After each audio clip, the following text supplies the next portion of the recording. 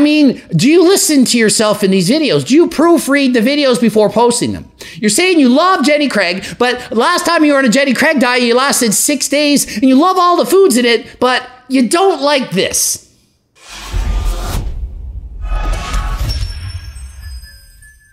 Coach Greg, today we're going over Amberlynn Reid's new diet, the Jenny Craig diet. We're going to see, is she going to be successful on this diet? Is it a good diet? Should you try out this diet? Pros and cons, let's just see how she does. I'm just gaining and gaining and gaining, and I feel miserable. I don't breathe well anymore. I don't have as much stamina. I don't have as much energy.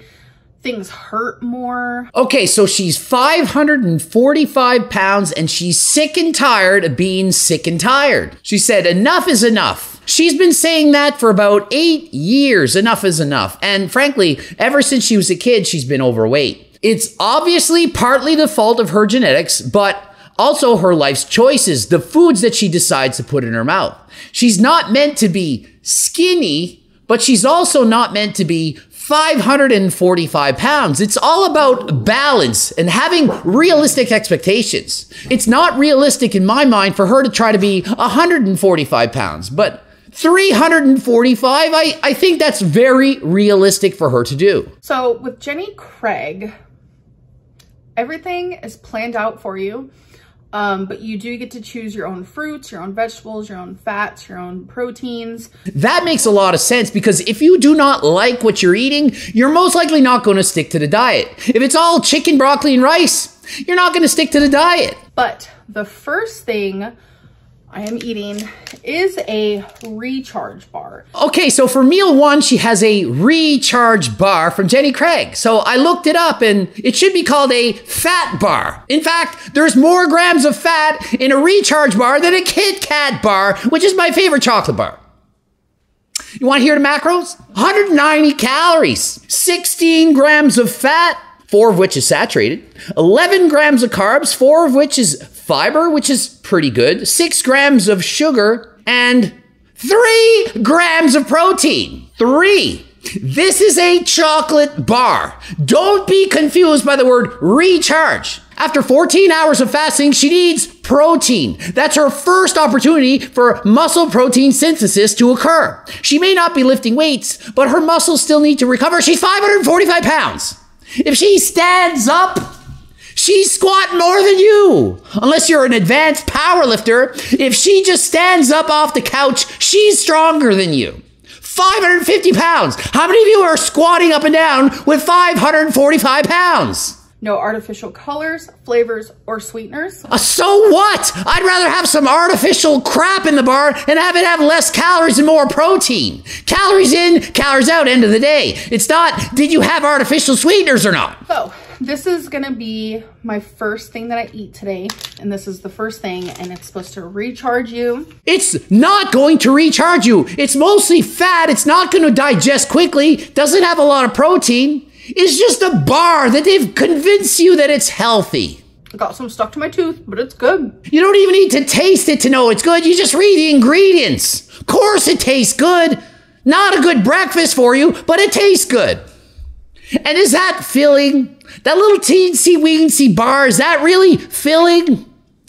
No. I don't dislike anything from Jenny Craig. Like, in my opinion, it all tastes really good. Oh, I love everything from Jenny Craig. Last time I followed their diet, I followed it for 6 days.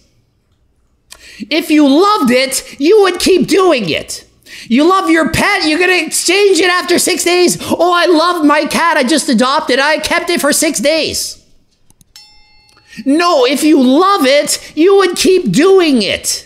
The definition of insanity, doing the same thing over and over again and expecting different results. You need to try a different diet. Maybe the circle diet. You ever heard of it? Low calorie dense foods that are full of protein. You get to eat a lot of it, tastes amazing, and you're full and you don't need to freaking binge. That is the secret. And next up, she's having a Jenny Craig shake, which does have protein, so that's a good thing. It's not going to be as filling as a thick ice cream shake that she could hold over her head. And next up, she gets to eat a half a banana, as if the other half of the banana is going to affect her weight loss. This woman's 545 pounds. She shouldn't be on such a restrictive diet. Having to eat too low in a deficit is going to make her cravings come back. You might keep them at bay for a while, but ghrelins coming for you eventually. Maybe later in the evening, you can't stick to your diet. Having extra food earlier in the day would keep her binges at bay. I would suggest you eat the entire banana or maybe an extra one. More food volume to keep you satiated. I also get apple cinnamon oatmeal. So let's try it together. I'm kind of nervous because I'm not an oatmeal fan. Oh, and I love everything on Jenny Craig. And next up is apples and oatmeal. I don't like oatmeal. I mean, do you listen to yourself in these videos? Do you proofread the videos before posting them? You're saying you love Jenny Craig, but last time you were on a Jenny Craig diet, you lasted 6 days and you love all the foods in it, but you don't like this. I'm used to like Quaker oatmeal, like tasting like super sugary. So I can already tell that this is like a healthier option, you know? If you can already tell that it's a healthier option, it means it's not as good. You're saying, oh, it tastes healthier. Who wants to eat food that tastes healthier? I want it to taste amazing. Oh, I can see it's not as sugar. Who cares if it's got artificial sweeteners? That is not what's making you obese. You don't need to eat foods that taste healthy. Broccoli, cauliflower, no.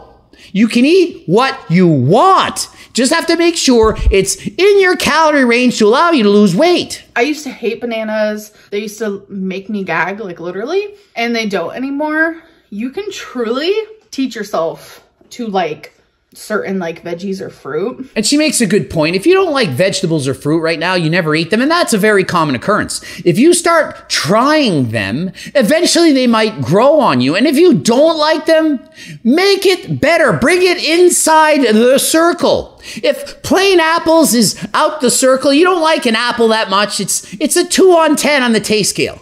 Make it better. Put some artificial sweetener on it. Put some cinnamon. Make a protein dip. Dip it in protein powder mixed in syrup. The same can be done with vegetables. Important tip, eat your fruits and vegetables. Not gonna lie, I want to try this first.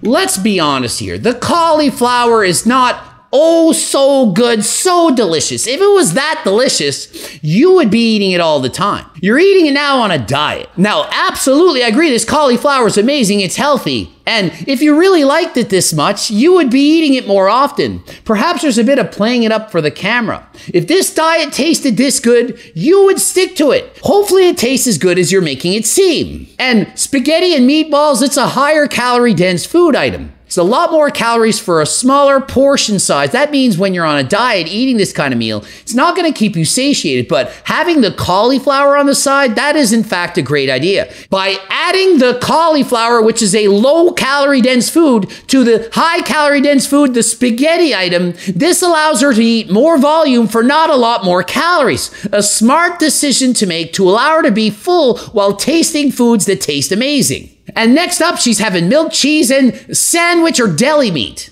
Nothing wrong with this. You might be thinking, no, that's not good. There's nothing wrong with that. Milk's got lots of calcium. It's 1% fat, so it's lower in calories. I eat deli meat all the time. There's nothing wrong with it. There's low in calories. It's not going to kill you people. But being morbidly obese is. I'm really hungry. It's head hunger because I'm not like physically hungry at all. Listen, people, there is no difference. If you're head hungry or physically hungry, you're still hungry. If you're overworked tired or underworked tired or just tired, you're still tired. Hungry is hungry. If you want to eat, you want to eat. It doesn't matter the reason. What matters is what you actually end up putting in your mouth. Is that what she said? So I'm going to act as if this apple is candy. And she is eating the best apple out there, the Honeycrisp. This is my favorite one. But even a Honeycrisp apple, it doesn't taste like candy. But you can, in fact, make it taste better. Add some artificial sweetener, some cinnamon, or dip it in some PB2 mixed with syrup, low-calorie syrup, of course, or protein powder mixed with syrup, water, whatever. Figure out a dip that you enjoy. Make it taste like candy. I ended up falling off of plan. I ended up having some jasmine rice, some Asian trail mix, and some ice cream. Why is this stuff even in the house? How many times have I told people, don't keep high calorie dense foods, highly palatable, delicious foods that you won't want to eat on your diet, readily available right in front of you. You have to say no all the time. You don't go off the diet on day one. If you're off the diet on day one, the diet sucks donkey balls. Think about it. You guys need to come back tomorrow for day 2. I'm going to weigh in. We're going to see if I gained weight from the little mishap. So remember that half a banana she ate earlier in the day? Maybe she should add 5 bananas. If it would have kept her full and prevented her from eating ice cream and trail mix and rice later in the night. Think of the difference it makes. You're trying to do too much too soon. Baby steps. Keep it simple. Do a diet you can do for life. You've already proven the Jenny Craig diet didn't work for you. You've already tried it and failed. Why are you doing the same diet again? Okay, it's day 2. We're going to see. Did she make any adjustments, any changes? And don't overthink your diet. You just need to be in a deficit. You don't have to think, oh, it has to be special healthy foods here, and I don't like them, and it has to be a certain way. Chicken, broccoli, and rice. No, don't overthink it. Eat the foods that you like, but make sure they're high volume foods that fill you up, that taste amazing, that you'll stick to for the rest of your life. As you can see, I stayed the exact same weight, and the reason for that is because last night for dinner, I completely fell off plan. So what that tells me is your calorie intake on your diet is way too low. You're trying to lose weight too fast. It's making you hungry. You might think it's mental hunger and not physical, but when you're used to eating 4,500 calories a day and you eat 2,000, it's just too much of a deficit. You're going to feel hungry and starving unless the foods were so low in calories but voluminous, so voluminous, more voluminous than last time, that it would keep the stomach stretched out and full. That's the only way to diet in that big of a deficit without being hungry. Yet again, she's starting with the recharge bar, which is a chocolate bar after a fast. But was it a fast if you ate 2,000 calories during the night? Of course it's not. Now, what would I recommend if you overeat, have a huge bin the night before? I would say the next day, you eat less. If you binge that much, your glycogen stores are full. Your stomach isn't even empty. If you wake up at 4 in the morning, eat 2,000 calories, you don't need to wake up at 7 and eat again. You're good. The body can handle 3 hours without eating. Even Coach Greg, as a professional bodybuilder, I often go 5 hours without eating. I don't need to eat 8 times a day, every 2 hours. Every 5 hours is fine. Like to eat 4 to 5 meals a day. I know without a doubt I ate over 1,000 calories in ice cream. I know I ate probably around 600, 700 calories of rice and about 600, 700 calories of trail mix. So I estimate it was 2,000 calories, but it's at least 2,400 based on what she just told us. So imagine that, a 2,400 calorie binge on day 1 of your diet. Does that diet sound like it's going to work? And she's eating a lot of different foods. And frankly, I'm watching the foods and I'm like, if she actually liked it, this diet would work if she liked it. I don't believe that to be the case. She's like, oh, I love these apples. They taste like candy. Oh, I love the cauliflower. Oh, these string beans are amazing. If they were that amazing, she would be eating string beans, cauliflowers, and apples at 4 in the freaking morning now, wouldn't she? So in video number 2, she actually tells you the truth on what she actually thinks about the oatmeal. Well, once I turned off the camera and I was like truly eating it, I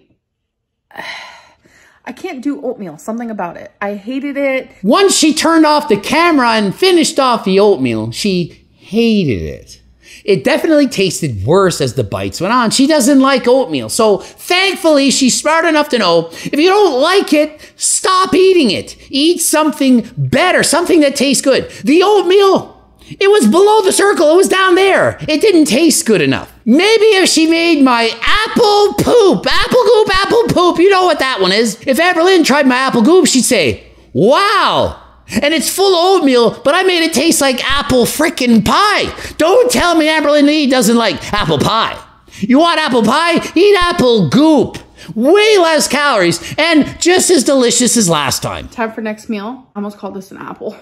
Banana, 1%. milk, and some cheese curls. And some cheese curls.